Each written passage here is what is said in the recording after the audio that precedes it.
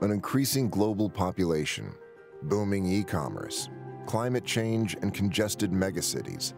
Sustainability has become a prerequisite for doing business. Imagine what the world will look like 10 years from now. We want to offer solutions that are 100% safe, 100% fossil-free, and 100% more productive than today, because that will allow us to meet a growing need for transport while staying within the boundaries of what our planet can sustain. Nobody knows exactly what the future will look like, but we're eager to make it a great one.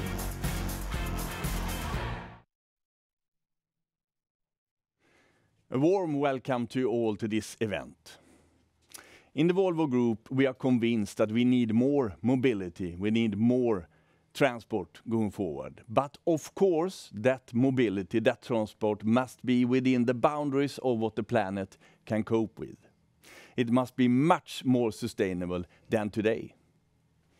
For us in the Volvo Group, we have set very clear targets. From 2040 and onwards, it will be 100% fossil-free solutions from us. That goes for tailpipe emissions, but it also goes for the manufacturing footprint of our vehicles. And we have already started this journey. Already today, we are offering battery electric solutions from all our product areas. Battery electric trucks, battery electric buses, battery electric construction machines, and battery-based solutions coming out of Volvo Penta. In the second half of this decade, we will also start delivering solutions based upon fuel cells, then running on green hydrogen. And we also believe that the internal combustion engine has a life in the long run as well, but then running on renewable fuels. Taking a company from a fossil-based to a fossil-free company is a true transformation. It's a paradigm shift. It's even a revolution. And we are convinced that we cannot do this on our own. We are embracing partnerships in order to accelerate innovation. By working together with other companies, together with agencies, governments, and academia, we are convinced that we together can create the world that we want to live in. Let me give you some examples of partnerships and collaborations. On the battery side, we are deeply involved together with Samsung SDI. We have created a joint venture together with Daimler Trucks called Cellcentric, where we are developing and will produce fuel cells. We have a great collaboration with SSAB when it comes to fossil-free steel. And we are in deep conversations with agencies and governments around both production and infrastructure when it comes to green electricity and green hydrogen.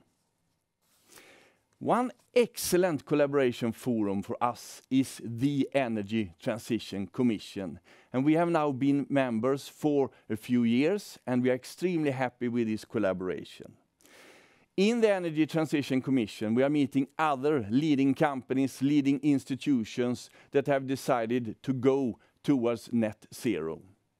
We are very happy today to have the chairman of the ETC here on board on our panel, Lord Adair Turner. And I can tell you, Adair is a go-to person when it comes to the energy transition issues. He is, as a matter of fact, a rock star in this domain. He's one of our prominent guests today in the program. One of them is also, of course, our moderator, Catarina Rolfsdotter-Jansson, who will guide us through the program. So once again, a warm welcome, and by that, over to you, Catarina. Well, thank you very much, Lars. Thank you very much indeed. As Lars mentioned, we are happy and honored to have Lord Adair Turner with us here today. A warm welcome to you. And also Robert Andrén, who is Director General of the Swedish Energy Agency. Martin Pei, CTO SSAB, and we have also with us Johan Regnell, who is Head of Strategy at Vattenfall. And Lundén, Johan, who is representing the Volvo Group and at the Energy Transitions Commission. And we have many important questions to address here today. We're going to talk about, of course, the global energy transition and very much also about the need of collaboration and how this need is becoming more and more urgent. as we speak. There are many questions and also many opportunities that will be addressed today, and we hope to be able to address as many of them as possible.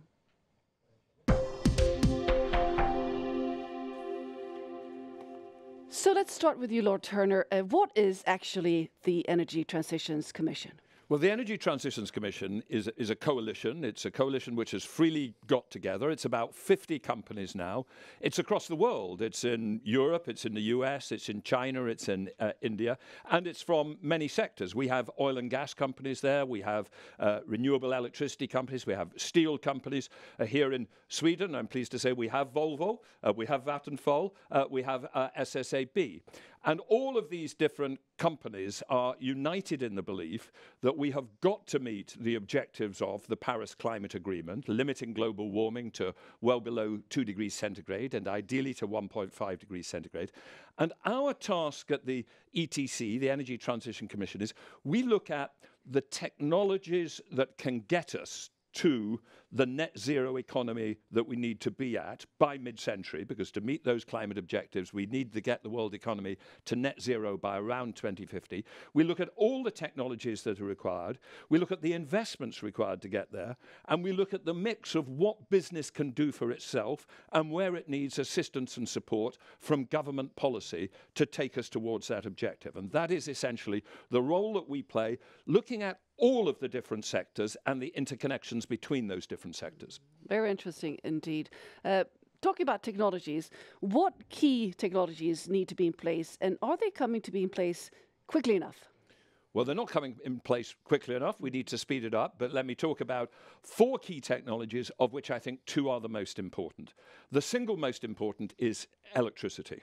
Electricity, we've had it for 150 years, but we are going to electrify more of the economy over the next 30, 40 years. We will probably take the direct use of electricity from about 20% of final energy demand now to 60% or even more by 2050 as we completely electrify passenger road transport, as we electrify more of residential heating, and indeed as electricity demand increases with information technology. So electricity is absolutely fundamental. And even in rich developed economies, we're going to see electricity go up 2.5, 3 times maybe. But in places like Africa, we're going to see electricity demand go up 10, 15, 20 times. We see a world in which total global use of electricity could go from 27,000 terawatt hours today to as much as 90 or 100,000 by mid-century. And all of that electricity has got to be zero carbon. So key technologies there, solar, wind, maybe nuclear, those are the absolute core there. In addition, however, there are bits of the economy that we can't directly electrify there, and the single most important technology to get to those is hydrogen. Hydrogen probably primarily made in a green fashion by electrolysis of water, which means we need even more electricity to do that. And we can see total global hydrogen use going from 100 million tons today to 500 or 800 million tons by mid-century as we use hydrogen in long-distance trucking, in shipping in the form of ammonia, or indeed to make steel, like this 0.5 kilogram of steel from the Hybrit plant in Luleå, which I just visited yesterday. So hydrogen will be a crucial technology. There are then 2 other technologies. There are bioenergy and there's carbon capture and storage. I put those as secondary because if you look at the role they play, they're less important than the absolute 2, the 2 most important. Bioenergy has a role to play provided we keep it within sustainable limits. Carbon capture and storage has a role to play. There are some segments where we will really need it, like cement, but we mustn't use it as an excuse to say that we can keep using fossil fuels in large quantities into the 21st century. The core of the strategy has to be to move beyond fossil fuels in a quite dramatic fashion. Thank you very much, Lord Turner. In terms of policies, what policies needs to be put in place, and what can the governments do to facilitate this green transition in terms of technology investments? Well, it's interesting. If you'd asked in the past a theoretical free market economist, they'd have sat down and said, okay, well, there's one policy only. It's carbon pricing, right? If we only just had a global benevolent dictator or a global parliament which agreed a global carbon price, we could all go home and not worry about it. The transition would occur because the market will get there. Even if you had that would be a bit of a delusion. But we don't have that. We're not going to have one global carbon price. And it's also, there are other instruments we need as well. Carbon prices are very important. We should have carbon prices. But what we also need governments to do is to have the confidence that they know that some technologies are fundamental, and to support them by focused support through the initial stages of development. Let me give you an example. Back in 2000, the German government was being criticized for the huge subsidies that was giving to, say, Bavarian farmers to put solar panels on their roofs at that stage. But without those initial subsidies for solar panels, we would not have unleashed the economies of scale and learning curve effects, which over the last 22 years have reduced the cost of producing solar electricity by about 98%. 98% in just over 2 decades. And so you need governments to have the confidence to say, these are technologies that we will need. They give support to them, whether it's be hydrogen electrolysis, fuel cells, batteries, wind, solar. And provided they give that early support, after a period of time, and we're now there with solar and wind, they're so low cost that they don't need the subsidies any longer. So that focused subsidy is a very important strategy alongside carbon pricing as well. Thank you very much. I'd like now to turn to Robert from the Swedish Energy Agency in terms of policies and also key actions to speed up the transition from your point of view. Could you give us a few sentences here, please? Well, there's some has been mentioned already that are of course crucial to speed up the transition and being a core part of the transition as such. Being a public and government agency, I think that we have a very important role as well to play in supporting and finding ways to give an added value to what is happening now within industry, for instance. And we also see financial institutions are moving towards sustainability more rapidly than before. So how can we support that? 4 things. First of all, I think that we need to give clear and easy to get information on how the energy system works, how the transition works, what is going on, what will it have the consequences of it for the ordinary man and woman on the streets, for the local community, for the national system as such. So information is key. Another thing is the storytelling on the benefits and opportunities of the transition. Less pollution, smarter, more just cities and communities, smarter mobility solutions and all of that. We need to tell that story, that transition is not only about combating the climate change, it's also about getting a smarter society. Thirdly, I think that we as an agency can be a very good matchmaker, finding the public-private partnerships, the public-to-public partnerships, the private-to-private partnerships to endorse that and find arenas for them to meet the actors that need to meet, the new actors that need to meet. The traditional ones are not enough anymore. And I think that that includes, of course, civil society and academia.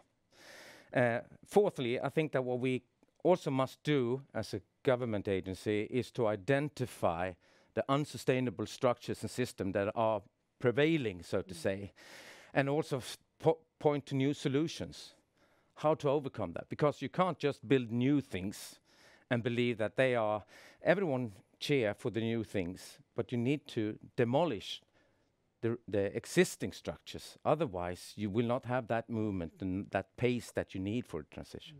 Thank you very much. I'd like to turn back to you, Lord Turner, and this emphasis on the collaboration, the public-private partnerships, for instance. What would you like to add? Would you like to add anything there? Well, I think there's a really important balance for governments to get right between relying on the market and indirect levers like a carbon price and then saying these clever people at private industry will do it.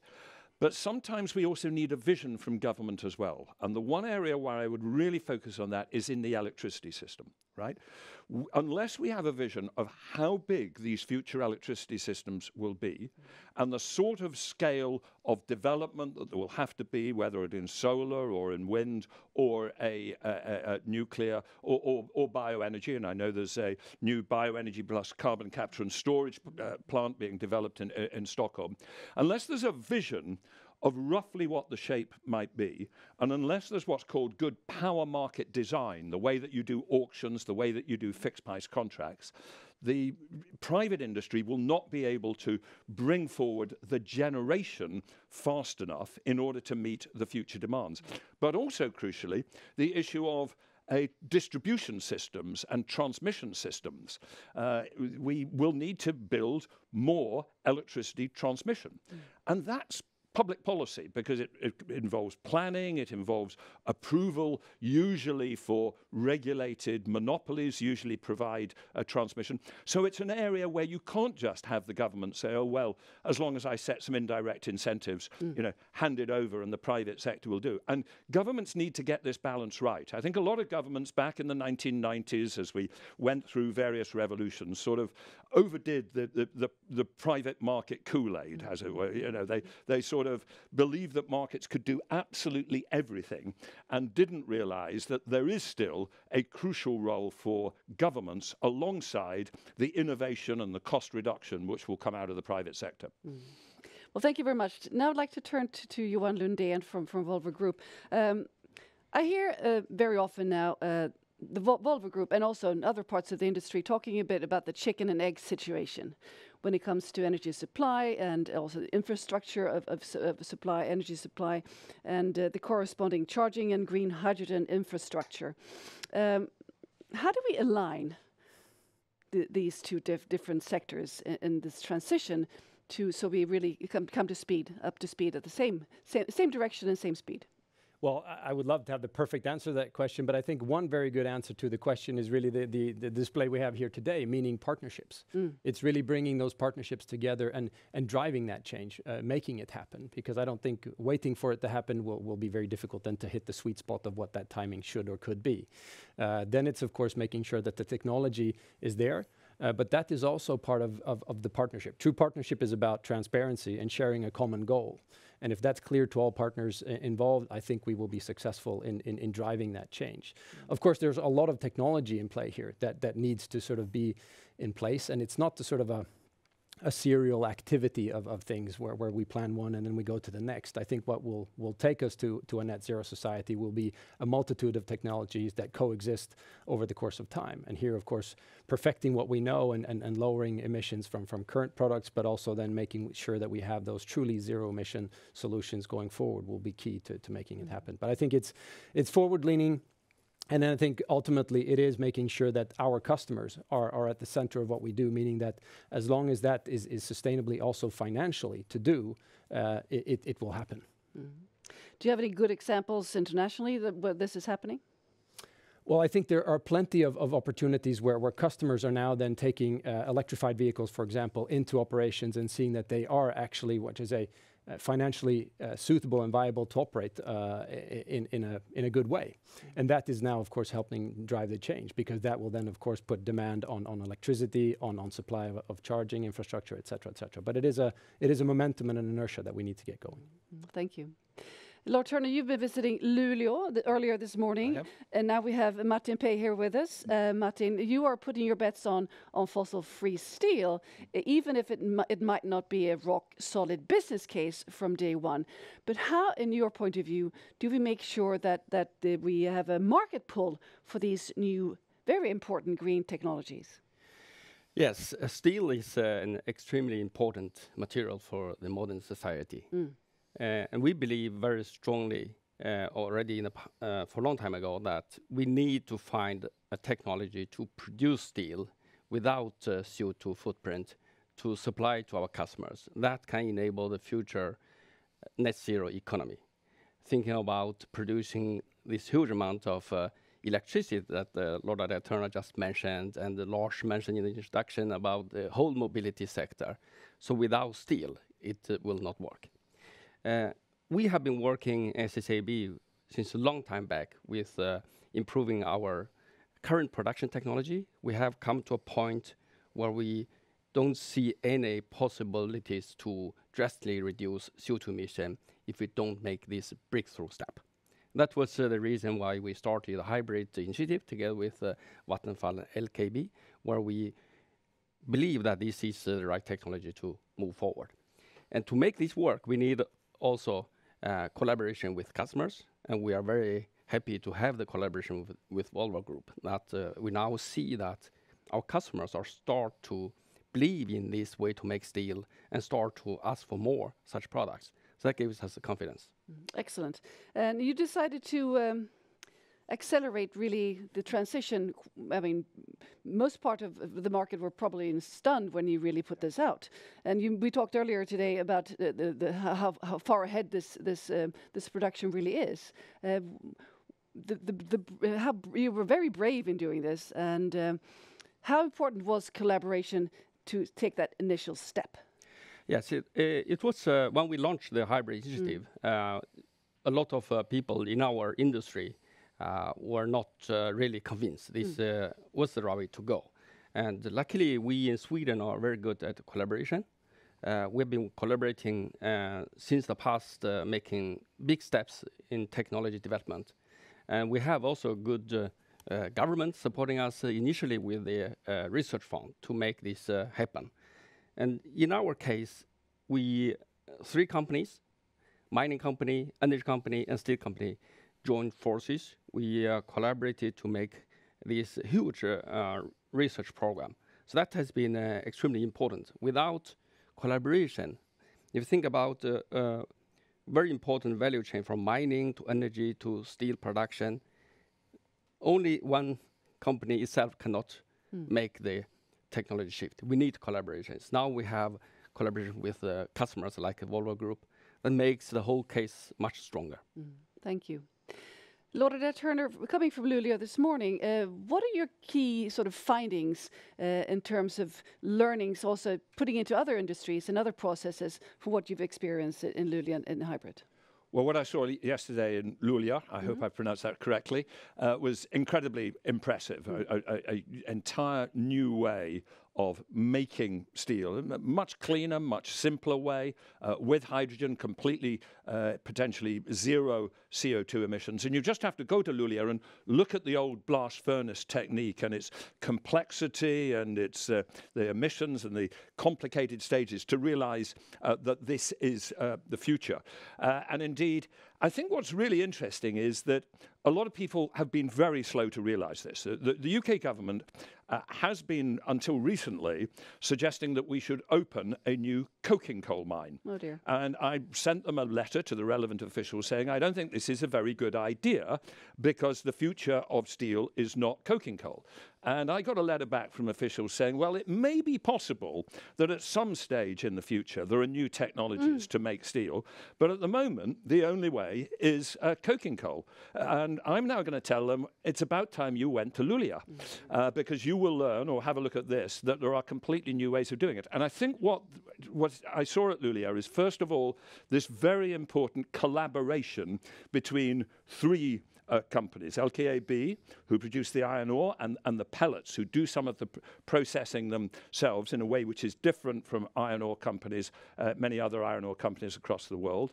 Vattenfall, who are the key provider of the electricity, but also the storage. Hydrogen storage is going to be crucially important. It's a way to store energy. And then the hybrid, the steel production plant itself, which SSAB is directly in charge of. So I think what you're seeing there is both collaboration and vision, the willingness to invest into a technology which 5 years ago people did not think was going to be the new technology. People thought that we would take those existing complicated blast furnaces and make them even more complicated by adding on a CCUS plant. And the revolution of expectations which occurred over the last 5 years in relation to what the future of steel is, I think is an incredibly positive move.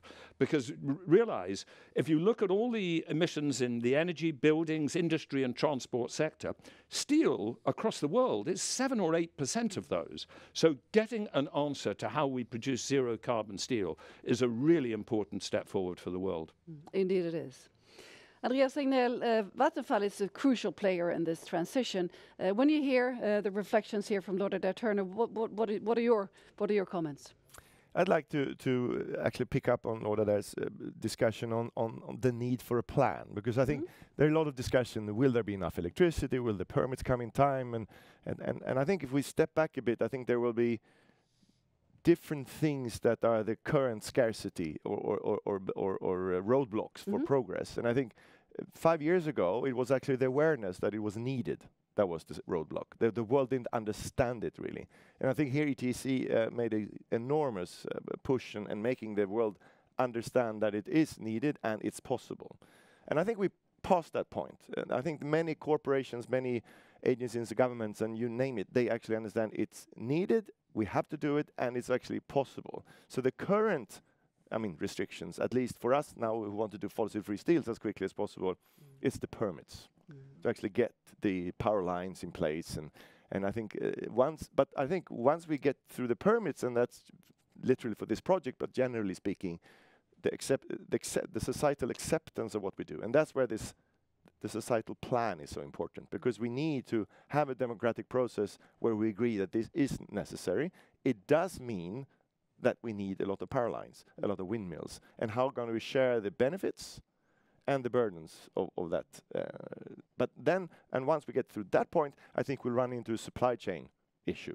But that's a few years, and I think, Lord Adair, you mentioned yesterday that in Luleå, they mentioned that they need 100,000 more people in the northern Sweden to fix all these projects. And once these 100,000 people move there, there will be a lack of a lot of other things. So there's already constantly new boundaries for what sets the pace. And I think now it happens to be, in the Swedish context, it's the permissions. Once that's solved, we'll get into supply chain issue. And it's not that we're not going to solve them, but we just need to be aware that there will be new things we need to kind of manage. And but it's exciting, and it's and more exciting. And of course, now I need to turn to Robert. Of course, this is your field, plans and policies and whatnot. Yes. No, I think that first of all, I would like to say that there's a lot of talk around the world to how do you address the hard to abate sectors and areas, shipping, mining, steel production, and what have you. The thing is that what we are doing in Sweden now, we are walking the talk. That's my conviction. And what we see now is that we have an acceptance issue among the general public. If we want to have more windmills, we need to have acceptance that they are built on land or offshore. And what we see now is that the transition is actually moving not quick enough or fast enough, but still quite fast. And the general public is not actually following and understanding. And that's what I meant with what I'm saying, information. And also having objective information on, for instance, prices. What we see today with the Russian war on Ukraine is that the energy prices are increasing enormously. And also Sweden has kind of a rippled effect on of that. And what we see now is quick actions from politicians that are not necessarily going hand in hand with the long-term vision that we have or what industry is doing at the moment. And I think that the pandemic situation we had, industry and the financial market kind of woke up and understood the benefits and the necessity of moving towards a green transition. I hope that the horrible things that is going on in Europe now is a wake-up call for the governments to realize that we need to move away from the fossil economy. And lastly, on the thing that having a more of a public plan, I think that it's what we need to discuss, but it's difficult in a deregulated market. Who will have that plan? Who will nurture it? Who will kind of follow up on it? And we need to decide that. But otherwise, I agree very much with Andreas' view on what we need to do in Sweden. Thank you. You mentioned communications, and correct me if I'm wrong, but last year, 68% of the permits to put out wind power plants in Sweden were declined because most of the regions did not want them in their backyard. So how do we connect the dots between a fossil-free steel in a Volvo car with the hybrid process and the acceptance of actually having a wind power plant in your region? There's talk about the regions getting kickbacks, some benefits of having that the plant established in their backyard. What are your reflections on this, Robert?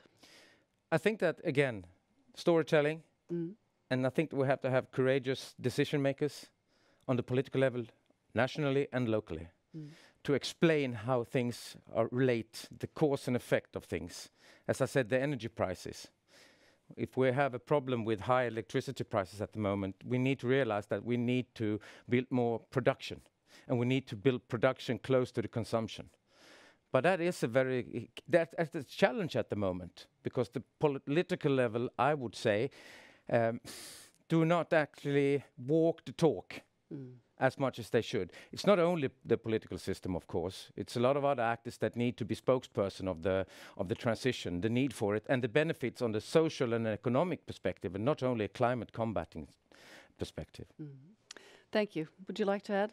I think this issue of wider public understanding of what's required and bridging between different groups in this debate is important. So there's a very important bit of what has occurred over the last 5 years has been the pressure from youth and from environmentalist campaigners. And of course, the great icon of that is here in Sweden. It is Greta Thunberg, who I think has done a fantastic job.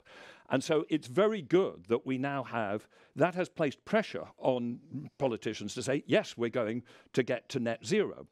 What we need now is a clearer understanding of what getting to net zero will require, and crucially, it's electricity. It is electrification. And we actually need politicians to stand up and say, can everybody realize we, even Sweden, already a rich, developed country, even Britain, is going to consume by 2050 twice as much electricity. And that electrification will give all sorts of benefits. As long as it's clean, it will give us a limitation to global warming. It will create our cities much more pleasant places to live. It will make us more energy secure for countries, much of Europe, of course, we've now realized, terribly reliant on Russian oil and gas. It has huge benefits, but it has consequences. We've got to create a real sense of agreed national and international commitment that we're going to do that. And that means that some environmentalists who might in the past have said, I want you to fix climate change, but I don't want this windmill in my backyard, have got to face the reality that that is going to be the only way in which we fix this problem of climate change. Thank you. And Andreas, in Vattenfall, you have a campaign, fossil-free within a generation, and wonderful images. How important is communication for Vattenfall in this transition?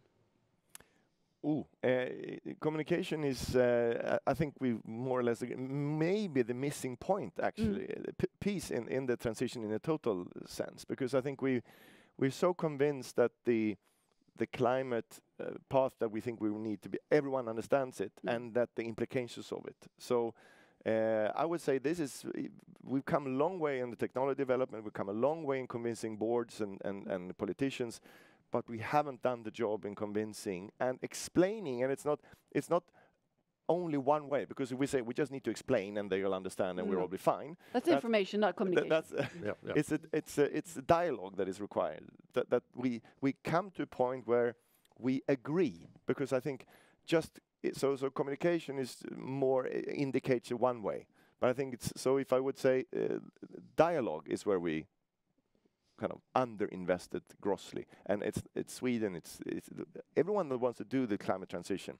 We've underinvested in dialogue, because that's what's required to get the true conviction and understanding and engagement in doing it. Because as long as we are kind of going uphill with headwind, when we will be finished by 2150, and we can't wait until that. No, we cannot wait until then. Johan, would you like to add anything from the Volvo Group perspective in terms of what we just talked about here? Storytelling, collaboration, communication? Yes, I mean, the communication goes through the whole value chain, meaning that our customers also, of course, need to understand how this impacts their business, what choices they can or should make, early to make the adoption and make it happen.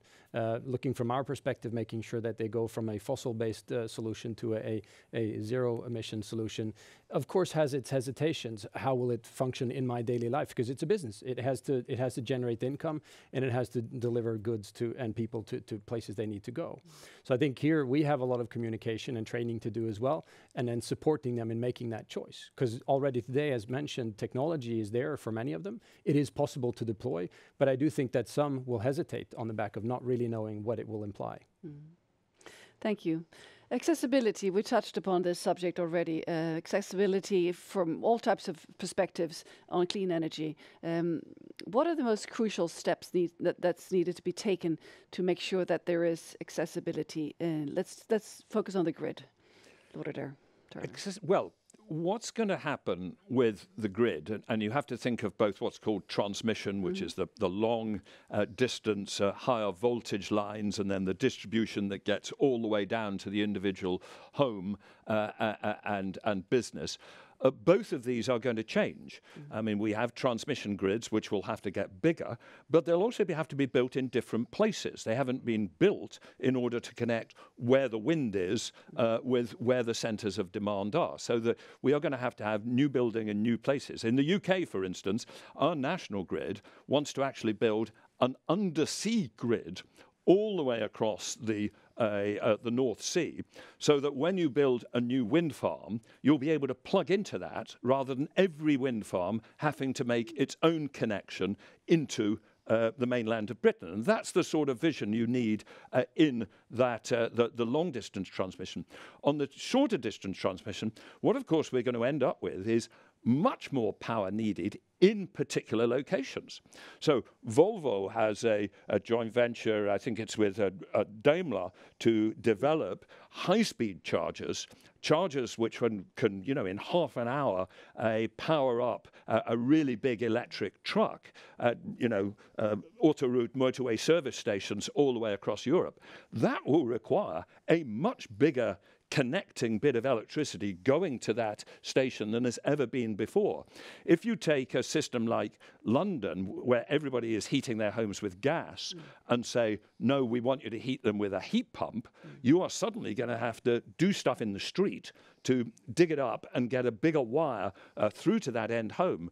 So this is one area where you do really need a plan and a how it all fits together point of view, because otherwise you'll end up, Volvo will end up developing some electric trucks in some of the segments, and somebody will say, well, we now want charging points in this location, but the distribution provider is going to say, well, nobody told us that sufficiently far in advance, and it's going to take us X years before we can do that. So it is in this particular area of grid, of how we make sure that all of us will be able to get access not only to electricity, but to the amount of electricity that we want. If you go, we're going to be doing a big piece of work at the ETC this year in Africa. Now, in Africa, the issue is, how do you get electricity to people for the first time? In Europe, everybody has access to electricity. It's just that in many cases, going to have access to much more electricity, which means the wires getting to their home or business are going to have to be much bigger than they were before. So how do we make sure that we don't get these bumps in the road? The collaboration in different authorities and also countries, because now the North Sea will be quite crowded from windmills, and we need to be able to facilitate the transmission of what we're taking down from harvesting from the wind. Obviously your organization is a key player here. Yeah. What other players? You have the companies here represented. Well, the company collaboration is very, very important. And we talked earlier about making green steel and the three-way collaboration that's involved. But it has also involved Volvo saying we want to buy green steel, which then creates the confidence of the demand that enables the others to go ahead with the investment. So across all of what we call value chains in business, there is a role for companies and suppliers and customers to be getting together to making sure that they are acting in a coordinating fashion. And that's true in all areas of business. I mean, there's a very big and complex issue as to how we take the carbon CO2 out of plastics production. And when you get to that, you really have to have retailers and consumer goods companies talking to each other about redesigning packaging to make it easier to recycle, and one of them alone can't do it. So sometimes it's value chains getting together. But on this issue of grids in particular, and I return to the fact that when you get to transmission grids and distribution grids, you're actually not dealing with competitive markets. You're pretty much always dealing with regulated monopolies. And the regulator is setting the rules of how much and how far in advance those regulated monopolies are allowed to invest. And that's where you absolutely desperately need a clear plan that enables them to invest ahead of demand, rather than just getting to the point where the demand is there and saying, well, could you please invest tomorrow? Because they can't invest tomorrow. It takes some time to do that.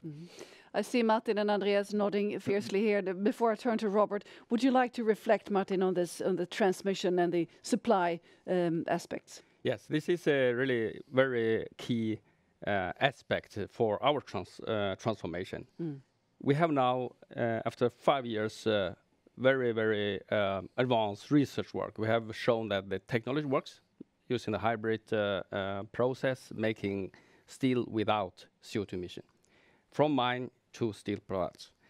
Now we are ready to make this transition to phase out our current blast furnace-based production system. We start in Oxelösund, the first plant, 2026 is our aim, where we are in the middle of the permit process to build this power transmission line to connect our, say, future electric arc furnace-based mill with the grid. We are planning to do the same much earlier, 15 years earlier than earlier communicated, in Luleå and also in Roa in Finland. In all these sites, we are urgently in need of getting the power line connection in time, because we want to stop using current technology, phase out 10% of Sweden's CO2 emission by doing that step. It's a huge step for the climate, but also to deliver steel without CO2 emission to our customers like Volvo and others who are waiting for these products. And here we really need to get the process going, the permit process, acceptance in the society. And here I believe that our political system really need to follow the business community's higher ambition and to support that process. We don't see that currently now. That's one of the big risks for our transformation. You're ahead of the game. We feel that we are right now in the process that this permit process is actually setting the pace when we can stop importing coal for steel production. Andreas, do you agree? Yeah, I think I would face nodding this. I mean, it's obvious that we need a plan, but of course, I think then many say, well, as Lord Adair said, well, the market should do it, or there are arguments for that the market should do it, and I think the market has never done a transition before, so it won't do it this time either. And I think the other thing is, yes, one other counter argument that you might be, it's difficult to plan because there's so much uncertainty, so the plan might be wrong, but I think that mistake is much smaller than to not act. So that was probably why I was kind of feeling that I needed to say something, that yes, the plan might be not 100% right, but we still need a plan. And also, if you have a plan, it could be revised, right? Absolutely. If you have no plan, there's something to revise. Agile planning. Robert. Yeah, no, there's so many dimensions of the clean energy transition, I have to say that. We're focusing on one factor now, the grids, and then you have sub-factors like the permit and how fast you, and the business models and modernization and stuff like that. But we have to realize that what we also see is a very quick technology evolution.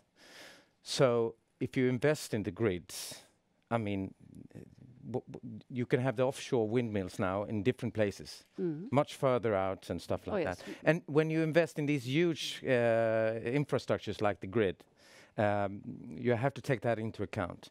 But I also like to say that regulatory sandboxes, I think that is the way to go, that you have flexibility within the frame. You enlarge the frame and you can work between the actors, the governments and the industry. So we need to be courageous enough to test that much more than we've done in various areas. And I just like to add in that we have other factors that are quite important. Standardization, both nationally and on the EU level and globally. And you also have the question of digitalization. artificial intelligence linking into the electrification, meaning open data, cybersecurity, information security. And all of these we have to be able to deal with in parallel with dealing with upgrading the grid, dealing with building new production and so forth. So I just to realize it's a whole system we need to change. It's whole value change we need to change. And I think that is challenging. It's also something that gets me going in a way. But we have to be quite also humble before in front of that and prioritize what is the key things to move first. Before I turn to Johan, because you wanted to come in, when I've worked with sustainability and energy for quite a few years now, and my opinion, correct me if I'm wrong, the politicians, some of them, many of them, just do not have enough knowledge about what is needed to be done. And is there a need to educate our politicians? And how can we get about, this is a sort of a sensitive question, but in the broader base, I'm not pointing out a specific party, but the knowledge of what is really needed to be put in place. Do they have enough knowledge, or if they don't, how do we make sure they do? Robert? Yes, sorry to take the word again. That's fine. We had an energy agreement 2016. Mm-hmm. That's 6 years ago. We had very knowledgeable energy politicians at that stage. That has been a couple of years going together, working and actually being well informed about the challenges and what to do. The political aspects came into play anyway, just a couple of years afterwards. There are different dynamics in the political world than perhaps in what we are dealing with. Unfortunately, sometimes it gets wrong. Yeah, it overrides the incentive of so it's not only about transition. education, it's also actually about the political larger picture in a way sometimes. The political game. Yeah. Johan? Well, yeah, I was thinking, speaking of education, I think, that's one of the reasons why the Volvo Group is very happy to be part of the ETC, because it is a part of educating ourselves as well, getting involved in this bigger system. I can't help but reflect over one instance we had in a commissioners meeting when one of our commissioners was saying that you kind of have to have the hat of CEO of the planet kind of when you're listening into that and seeing how this dynamic is in play, and playing off of what Andreas was saying earlier. We push the boundaries and we learn every time we do that. And I think that's the key message here really, is to make sure that we are pushing those boundaries constantly. And what Lord Adair was referring to, we have a joint venture together with Daimler and the Traton Group on charging in Europe. And that, quite frankly, let's say 5-10 years ago, would completely unthinkable to have a partnership with our fiercest competitors. But now then making this transition, it's if you so will, obvious that we need that to put the momentum on. And then we will learn as we go. We'll probably figure out that a lot of the spots where we would like to put the charging station, the grid will not be acceptance of it. Okay, how do we get there then? Then we need to figure that out as we go. And it'll be a constant, if I say so, battle, but I think also a very exciting journey. Thank you, Johan. Lord Adair Turner. Well, Robert mentioned, developing an expertise and then maybe losing momentum because of this sort of, scrappy thing called democracy. And I think it was Winston Churchill said, that democracy was the worst possible system apart from any other system that you could think of. I think we should be very proud of our democratic systems and values, but we need to find ways to have that long-term vision through the political cycle. And the UK, lots of things the UK gets wrong in all sorts of areas of our policy. But one area we have got right is we've created a particular institutional structure on climate, which came out of our Climate Change Act in 2006. And we set up a thing called the Climate Change Committee, and I was the first chair of it. And that committee is responsible for developing the overall point of view of what is the shape of how we get to net zero. And indeed what it does, it also sets what are called carbon budgets, and it sets these in 5-year periods, and at any one time there are 3 of these set in advance. And this framework, which achieved complete cross-party support when it was set up, then creates an environment for having a continuity and a long-term approach to policy which can survive changes in government. It's similar to the challenge that you have to get in anti-inflation policy, where we've given to central banks like the Riksbank an authority to pursue an inflation target which gives some independence from short-term political cycles. You also need to do it whenever you're trying to develop pension policy. And in fact, when I was the chair of the UK's pension commission back in 2003, I actually came to Sweden as a model of a country which had managed more than others to develop a long-term vision and a cross-party vision of how some crucial aspects of the pension system will develop. So we do have these particular problems. Pensions is one and climate is another, where to solve them, we need some continuity of policy through the political cycle. And I think thinking about what are the institutional structures that do that is also something that we should think about. Thank you. If I say that the collaboration that's now happening between SSAB, LKAB, Vattenfall, and also Volvo Group as a customer, that this can actually facilitate a deeper understanding of the processes that needs to be in place. What do you say then, Martin? Yes, this is extremely important. We make a fantastic steel product, but if our customers don't appreciate that, we really don't have any value of it. Now with the collaboration with Volvo, we now can tell a fantastic story, because in the future you can envision a complete fossil-free value chain, from taking out iron ore from mining to make steel using the electricity we get, and then Volvo makes this truck that can transport food to every home. And the whole value chain without any CO2 footprint. That is really the future we should leave for our next generation. I think this is really inspiring. Thank you. And Andreas, in terms of going back to the policymakers and the politicians, when you listen to Lord Adair Turner here, what's happening in the UK, and also in the light of the collaboration that you're participating in, how important would this be for Vattenfall that to have more of a longer, more stable conditions for your work? I think it would be very positive for Vattenfall, but I think it's even more positive for Sweden and the world, actually, because I think, to be honest, we will do reasonably fine anyway, because the market is going pretty bananas already as it is. So I think we will be, but of course it's much better if we direct our resources and we can work with others in a stable environment where there's a clear plan and a clear target, so that we take the shortest route.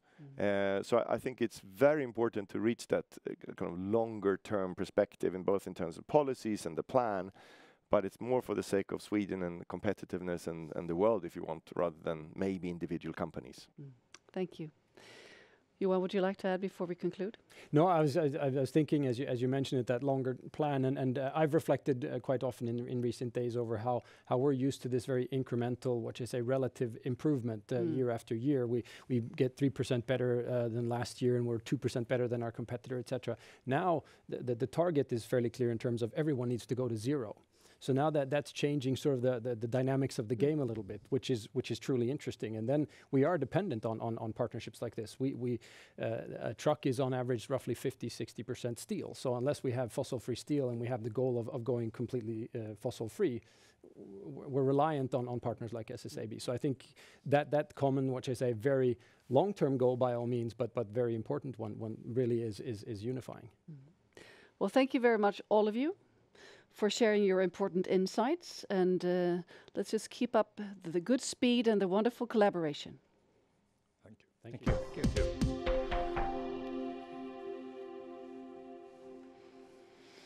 So Lars, your main takeaways from this, listening to the panel here. Well, I have summarized it in two areas. The first one is really regarding electricity, green electricity and green hydrogen, about the generation and the distribution. And I really liked these discussions around the storytelling. We all have the responsibility to be the storyteller.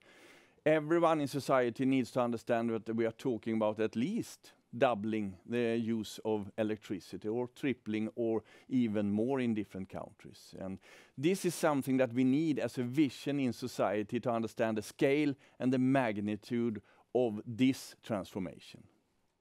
Second area is partnerships. I think we have heard a lot about partnerships today, and both public partnerships together, public-private, as Robert has been into, but also then between different companies. And I must say that the hybrid project with the LKAB, Vattenfall and SSAB is a fantastic project, and then also with public funding from the Swedish government and the agencies.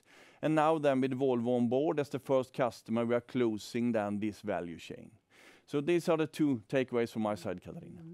Well, Lars, so what is the next step for Volvo Group in this aspect of energy transition, and also other companies? What call to action do you have to other companies to make this transition to a fossil-free world?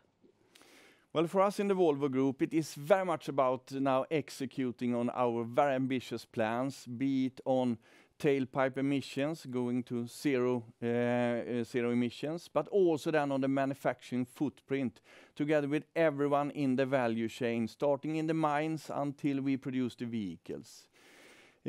Looking at other companies, I know that all companies are already in discussions regarding these issues. I would like to really pinpoint how important it has been for us to build knowledge in this area. Really to base it up on facts and data. And for us, Energy Transition Commission has been instrumental in this, let's say, the teaching part of understanding where we need to go. And then formulate your targets based upon those kind of facts. And then understand with whom you need to team up with, because no one can do this on their own, Catarina. That is for sure. Well, thank you very much, Lars, and thank you very much, all of you again. Thank you. Thank you.